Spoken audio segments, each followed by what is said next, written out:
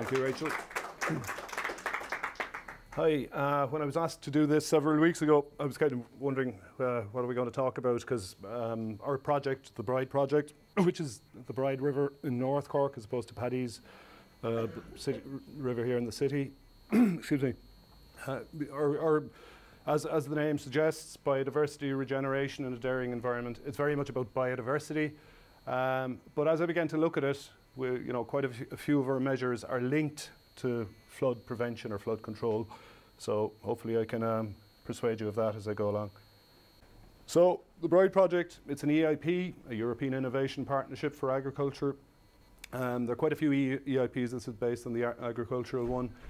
And as it says, a new approach to research and innovation in solving problems, environmental problems on land, but not exclusively environmental and climate related. So it's a novel way, and hopefully some of the ideas, at least, that we come up with can be used on a wider scale. The Bride project came about when two colleagues and I, two farmers incidentally, which is what we were talking about earlier on, and that's a key to, well, so far getting established. I won't say success yet because we're in the very early stages, but two of my colleagues, Donal Sheehan from Castlelyons, who actually lives in the Bride Valley, and Paul Moore, both colleagues, as friends that we were Birdwatch Ireland members, and just got together and started saying, what can we do about the problems of intensive agriculture? And most of the environmental measures in Ireland, say REPs and GLOS, etc., are aimed at upland areas or less intensive farmland, etc. And we just felt these are the most productive parts of Ireland, and I don't disagree with that high nature value map that was shown earlier on, but it's high nature value, but it's in generally those high nature values areas are generally in extensive or non-intensive farmland, whereas the richest farmland, in my view, and this is trying to look at it from outside the box, if you like, which is capable of producing the highest agricultural return in terms of whether it be beef, dairy, tillage, etc., in our view, is also capable of producing the highest biodiversity return if it's properly managed. And I'd just like intensive agriculture to be looked at not to be forgotten and pushed aside, oh, let that to intensive farming. It can also produce very, very high levels of biodiversity, and that's one of our main beliefs. There's the Bride Valley. For those of you not familiar, you probably won't see there. Fermoy is up here, and it's about 40 kilometres long. It's a tributary of the Blackwater. It's an SAC. It rises in the Nagle Mountains up here, and it's a very interesting little river. It flows into the Blackwater just west of Tallow. The hills to the north and south are red sandstone, but the valley itself is limestone. So you get a nice contrasting vegetation structure and ecology as a result. The richest and the most intensive farming is done, needless to say, in the flat areas, but it's also quite intensive, particularly from Rathcormac downwards on the hills. We launched the Bride project only a year ago, so we're still barely up and running. We'd been putting it together bit by bit for about 4 years before, just literally writing notes on what we could do. And the three of us, Paul Moore, Donal Sheehan and myself. And then we approached two Teagasc ecologists, John Finn and Darragh Hulacron, and they helped us immensely in getting the application through, which we were notified in December 2017, so got up and running last year. So okay, I'm going to shoot. I don't have too many very interesting pictures or photographs, unfortunately. That can be for the one in 4 or 5 years' time if you invite me back. What is it about? What are our measures? I suppose first and foremost, it's to preserve existing habitats. And that's very important because there are still quite a few habitats left. Most farms, primarily, the main habitat on most farms, intensive farms anyway, is the hedgerow. But you do have pockets of marshland, small woodland, etc. And these are all vitally important because you don't want to have to be recreating these if they already exist. Unfortunately, had the Bride project begun, say, 20 or even 40 years ago, we would have had a lot more of these habitats It's absolutely astonishing to see what has disappeared, and oftentimes you don't even see it. You're just told that used to be a marsh, that used to be a wood, etc. But you can see the drains that drained the marshland or the wet grassland, etc. And everything is just, you know, when I think of Ireland, I'm thinking about this talk quite a lot lately. I was in a conifer forest the other day up in deep peat, and the drains were just going down straight into the stream. In farmland, it's the same thing. Any wet area, drain, drain, drain. And of course, that's what farmers have to do, you know, create land. That's what, and improve it. And that's what they were advised to do, and that's what they were paid to do. Anyway, so anything that's left, we automatically try and cordon off. For those 45 to 50 farmers who are in the scheme, it'll end up being about 45. They're paid to do this, you know. But not hugely. Nobody will become a millionaire out of the Bride project, and most of the participating farmers are happily engaged and are willing to do this. But there has to be some return for it, and I don't have a problem with that. We're already subsidising farmers to produce, you know, vast quantities of dairy and beef, and well, not so much tillage in Ireland anymore. So, you know, if these services could be recognised, I think it will go a long way to solving biodiversity and even flooding problems down the road. Okay, we preserve existing habitats. We try and enhance, improve, or restore existing habitats. We create new habitats. Already this year now we've put in about 4 kilometres of hedgerow. We expect to quadruple that over the next 2 or 3 years. We'll be planting, or have planted, close on 15 small woodlands. Now our woodlands are because of the native woodland scheme, we're restricted to 1/4 acre woodlands, or 1/10 of a hectare. But these are lovely little valuable pockets of woodland that would not have been there beforehand, in usually what's known as waste corners, or and we're always, before anybody questions it, we would never plant a habitat on an existing habitat, so to speak. It would have to be a kind of a waste or rocky area, shall we say, or, you know, a little rushy corner of a field, but not on, you know, a valuable area of wet grassland or anything like that. Another measure for tillage farmers, and we have a few. It's mainly a dairying stroke beef valley, but there are quite a few tillage farmers there still. Would be to retain winter stubble until late March, and that's an important measure for flooding, or at least water quality, because, you know, with tillage, once the crop is harvested, many farmers just spray off, as they call it, the weeds that are left in the crop, and it's ploughed in, you know, late in the autumn, early winter, and that in itself then, with increasing rainfall, leads to a lot of erosion and runoff into the river. But we'll pay them to hold on to this tillage, which is a vitally important habitat for a whole range of seed-eating birds, yellowhammer in particular, but skylark and a whole range of finches, etc., use these tillage stubble fields in the winter. We'll have field margins and pollinator plots.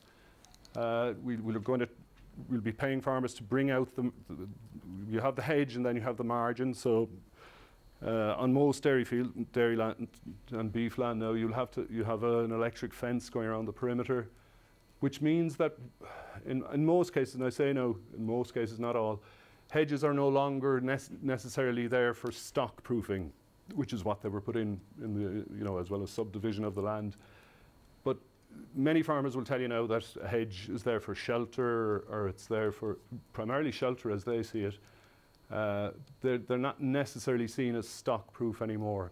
Anyway, that's an aside. I'll go into that in a little bit more detail in a minute. Because the electric fence is your effective stock proofing measure. We'll have a 3-metre riparian buffer strip.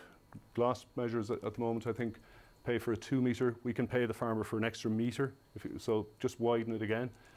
And then there's a whole range of small but significant measures, such as targeted nest boxes for specific species. You know, GLOS measures, they usually just put up a whole load of, as we call them, tit boxes that enhance the local population of blue tits and grey tits, which are under no threat. And so we end up with slightly higher numbers of blue tits and grey tits on GLOS farms, while the declining species such as barn owl, excuse me, stock dove, spotted flycatcher, etc., are being ignored. we'll specifically target any of these rare or declining species. Bat boxes in sheds, we're having a lot of success with that. I'll talk to you about that later, Paddy. Farm sheds that, you know, these new big metal sheeted structures are pretty useless for most species, except a few. But if you make them a little bit more hospitable, we're finding that bats actually use them right through the winter. And it needs to be studied in more detail, but a dairy shed or even a beef shed in the winter is actually quite an important habitat in itself, because, you know, the slatted tanks, there are huge numbers of insects living in those, probably a very few limited species, small flies, etc., that live right through the winter. And Donald Sheehan in particular now has noticed that by putting up bat boxes in these sheds, he's getting continuous bat activity right throughout the winter. But it's just, as I say, there's a lot needs to be looked at. He's put up 6 little bat boxes in one of his sheds now, and 5 of them are being used by up to, I think it's 12 bats. And of several species, it's mainly pipistrelle, I think soprano, but they've recorded several other species. That was something I forgot to mention too. We did have baseline surveys, and we're still continuing to an extent. We've, just to show the before and after, if you like, 35 of the farms had bird surveys, which won't reveal a huge amount, we suspect, except for a couple of species. We've had invertebrate studies carried out by Tom Gittings on 16 farms, and that will all be repeated at the end. And we've had bat surveys carried out by Isabel Abbott on, I think, 30 of the farms. So we'll repeat all of these studies at the end of the project, just to let us know if we've achieved anything, and hopefully we will. There's what we do then. We have a GIS map of each farm to try and identify the habitats, basically. And as you can see, it's primarily hedgerows. This is along the Bride River here, so you have a riparian buffer strip as well. This would be an unusual farm now, having so much river frontage, but you know, an important that's a very intensive dairy farm, by the way. We assign, which I think again is unique to our project, the farmyard is assigned as a habitat, because just for birds alone, you'll get 5 or 6 species in the farm will only live around the farmyard: house sparrow, feral pigeon, starling, etc. And bats, as we're finding out increasingly. So each habitat is noted, and you're either in the red zone, which means you've only got 0 to 4% biodiversity, BMA, biodiversity managed area. The orange or yellow zone means you're in the 5 to 9% category, and the really good guys then are in the 10% plus. But it's our aim to try and get as many of the red, particularly the red guys, into the orange section, or the orange section into the green over the course of the 5 years. This also has a bearing on their payments. Those in the green zone will get a higher payment than those in the red zone. So it's an incentive for the farmer to, you know, bring in more habitat improvements over the course of the 5 years. These now, this I suppose, yeah, is probably one of the very rare site now in the Bride Valley, but little segments of marshland. And the only reason that's still there is because it couldn't be drained. You know, let's face it. And they'll tell you that, you know, and it's perfectly understandable. A farmer wants more land, you know, that's what they're there to do. They were paid to do that, they were encouraged to do that. That was EU policy and still is, as we heard earlier on. But if these areas are absolutely vital oases of remnants, if you like, and you know they're the areas that can provide the seed, if you for future expansion of some species, not everything, of course. But even last year, and bear in mind now we're dealing with farmers who are, shall we say, at least keyed in and environmentally aware, and there's some very, very big dairy farmers involved too, and that's very encouraging. You know, it's not just hobby farmers, which we only have 1 or 2. All of our farms are commercial farms, and some of them are very large. But even with that number of farmers, we had 2 areas like this last year that were drained, and these were the guys who applied to come in to the scheme. But why? Because last year was an exceptionally dry year, as you remember, and it presented an opportunity to finally get that patch of bog that couldn't get in previous years because it had been too wet. So it's an ongoing battle, you know. It's to try, and most farmers would refer to that as waste ground, wasteland, agriculturally useless. So it's to try and put a value on these areas, because these areas are just so important. And as we've primarily today's talk, they're the kind of areas that retain water, on farmland, much more so than your agricultural field. And even the practice of intensive farming, the size of the tractors, now you've all seen them, they get bigger and bigger and bigger. The land is being increasingly compacted, the soil is being compacted, it's affecting growth. There are two different studies going on at the moment in the Bride Valley and nationally on how to improve the soil, because intensive farming damages the soil basically. So with compaction, rainwater is going to run off all the faster. So there's a vast range of issues that you could talk about in terms of how to alleviate the flooding situation on farmland. But holding on to these or creating them would be certainly one way to go. I'll just give you an example there. We'll score each hedgerow on each farm. That would obviously be bottom up, that would get a very poor score. But look, it's a hedge. You have to look at it positively. You have to be positive when you're looking at trying to improve biodiversity on farmland.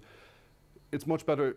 Any hedge is better than no hedge, and I say that about trees as well. Any tree is better than no tree. But what we will try and do is encourage the farmer to hopefully end up with something more along those lines. Allow the hedge to grow, allow the trees to blossom. You're providing vast habitat there. They're hawthorn primarily. For pollinating insects in the spring. Each of those flowers then will hopefully turn into a hawberry for the autumn. So, it's just ongoing. Obviously, the hedge has to be maintained. You can't let it go completely wild and rampant. So we do, nothing in our scheme is compulsory, because, as my two farmer friends said, that's the worst thing you can ever do to a farmer, say you must do this, you have to do that. Farmers get higher, how shall we say, they're encouraged to go that little extra measure, and the payments are higher accordingly then. So we would encourage side trimming of up to about 2 meters, but nothing beyond that, to allow this canopy develop. But again, if the farmer decides to do that, that's fine. You can, but you'll just get a lower payment. This is a margin, a 2 meter margin, which is what we would also be encouraging.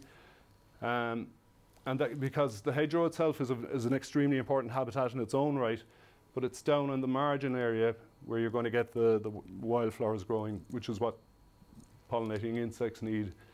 And if, many of the farm I've been in the last year, as such, and up to yesterday, you'd often have the wire fence right in at the hedge, and that's effectively, cutting out that last little bit of available land for wildflowers, etc. Because very few wildflowers actually grow inside the hedge, because the hedge is effectively a miniature woodland with a lot of shade. So by far the best area to have wildflowers is in this margin. So that would be a big measure of ours as well that we're trying to encourage. There's one of our new hedges going in. And it's one of the unique features of the Bride project, actually.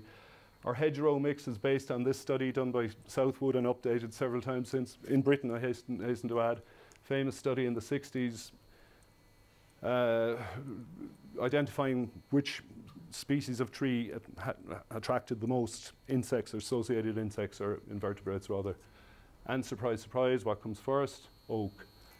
All the way down to holly, actually, is a very poor score. But sycamore, which is non-native, and when an awful lot of farmers, can't understand why. It's not that we're opposed to beech and sycamore, but when we try and explain it from this perspective, if you're going to have a tree, and if you're going to plant a new tree, try and aim, obviously, for a native species, but we would particularly emphasize from the top 7 or 8 species there, because you're going to have so many more insect species associated with native tree species than you will with the introduced. And look, here's the good old Sitka. Not too bad, mind you, better than holly, but still, And this is Britain, and even beech, which is a tree I've always admired and loved. Beech are not native to Ireland, so that score of 64 in Britain is from a country where they are native. So even where they are native, they don't tend to bring in anything like the number of insect species that oak, willow, birch, hawthorn, etc. will. So our new little woodland patches will be comprised of a whole range of species. For the acidic soils, we have that list, and for the alkaline areas, we have these. A lot of these are actually quite rare native Irish tree species. Rare because they become rare. The Irish landscape, as we all know, is extremely artificial. The only reason we have a lot of blackthorn and hawthorn is because they were the obvious choices for hedging. You know, when the land was enclosed 200 years ago, they could easily have chosen some of the other species there, but they didn't. But as a consequence, many of these species are now quite rare in Ireland. Dogwood, bird cherry, buckthorns, the whitebeams, very rare, very localised. So I like to see our scheme, our project, as a tree reintroduction project also. And as we all know, the more variety you have, the more diversity you have, the more heterogeneity you have, the more biodiversity you'll have. Bird cherry, just giving you an example of what it's like. Quite common up in Donegal and Tyrone, but very, very localised elsewhere. They are recorded from the Gira. It's the only known Cork site. But a beautiful tree. And this is one of my little, I'm kind of deviating a little bit here now, from the intended course.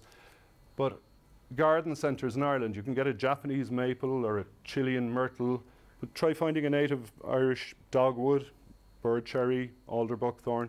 Very, very difficult. And I would encourage, if there's anybody here from the garden centre or knows of anybody, have a little section native Irish trees, because I think this will develop. These trees are absolutely beautiful. They do everything that any, you know, ornamental import will do, and they're of much, much higher biodiversity value. This is just one final example of the impact that a native tree species can have. The brimstone butterfly, relatively local, more or less confined to the Midlands and the east and west of the Midlands. Why is that? Because it's a food plant, the buckthorn, and it feeds on both the buckthorn and the alder buckthorn. Is confined to that area. You won't find brimstone butterflies unless you have this tree, and that applies to a vast range of insect species with native Irish tree species, native, you know. So bring in I'm not saying that we're going to have brimstones all over the Bride Valley in the next few years, but we'll never have them if we don't have buckthorns. There's one of our ripe, well, no, it's not one of ours. That's a 2-metre riparian buffer strip. We'll be trying to bring it out an extra metre in an attempt to prevent some of the, and even from that extra metre, we're emphasising with farmers. A few of them have said it to me, "Ah, sure, you know, when you put in your riparian buffer strip, or more so your 2-metre field margin, sure, I'll give it an old lash of slurry there to help it on," and we'll say, and I've had to say to several of them, "No, don't. We don't want any slurry anywhere near it, or any nitrogen." But it's, you know, they're keen to help, but it's kind of the solution to everything. If you want growth, pour slurry on it, but not in this case. There's an example of native woodland, which will be, as I say, our little 1/4-acre patches on hopefully every farm, and you can have more than one as well. Now, pond restoration, that's another big one. This summer, we're hoping to put in at least 30 ponds on 30 different farms. This was an old pond that was in the process of being filled in.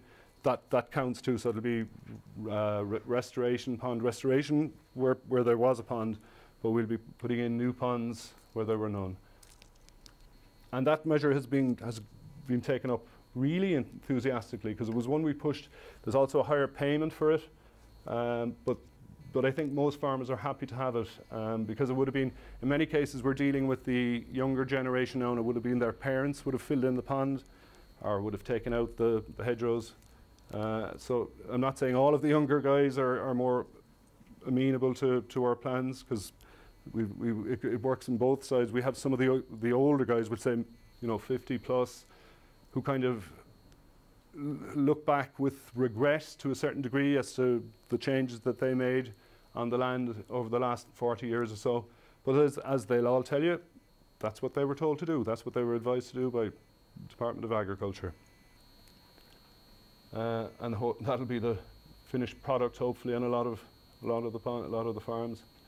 We'll have to wait a while for that to develop, though. There's an example of the sprayed and unsprayed. So sprayed stubble, unsprayed stubble.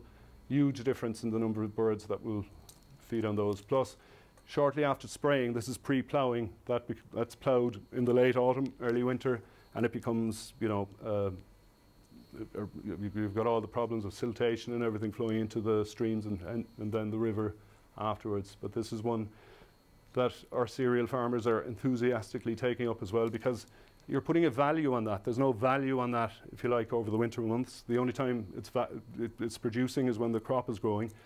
So the farmers, naturally enough, is keen to prepare the field as soon as he can. Whereas if you put, it doesn't make a massive difference if the ploughing is delayed for those extra few months, but it makes a huge difference to biodiversity.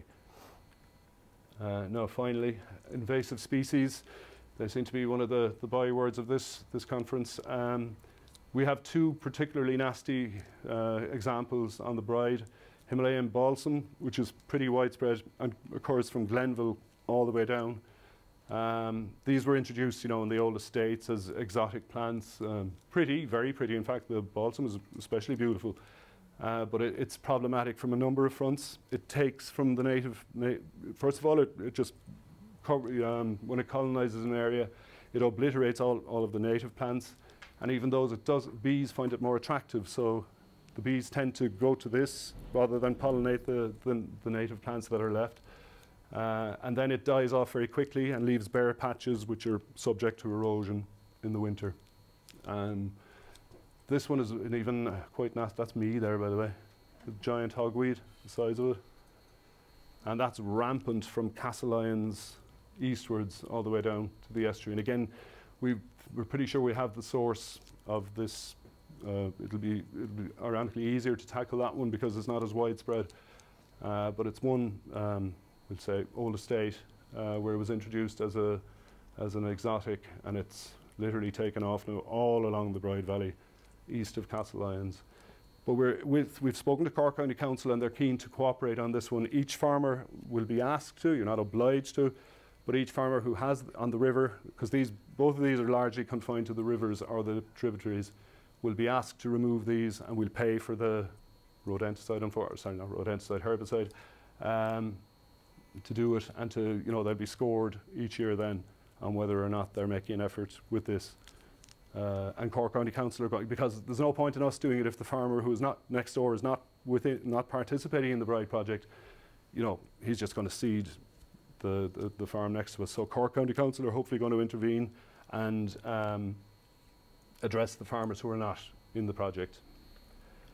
This is just a quick example of what we're doing. This has been revised now, but it gives you an idea. This is the red zone, orange zone, green zone, and say for a pond, you get 200 euros a year for your pond if you're in the red zone, 350 if you're in the orange zone. And when I say we'll pay for the excavation of the pond, but you also get this results-based payment each year. And to manage your pond, you just prevent willow encroachment. It's important to have a small area of willow, but no more than 10% of the pond, according to a recent study. Because if ponds become enclosed by trees, the aquatic life, Pascal, I'm sure you'll be able to fill us in much more on that, declines dramatically then with the shade. So it'll basically be, and obviously to make sure that to prevent succession really in the pond, you want to keep it as open as possible. So anyway, the pond would be 200 for the red zone, 350 for the orange, and 500 if you're in the green zone. So it's an incentive to get into the green zone and get over that 10% biodiversity managed area. That's it.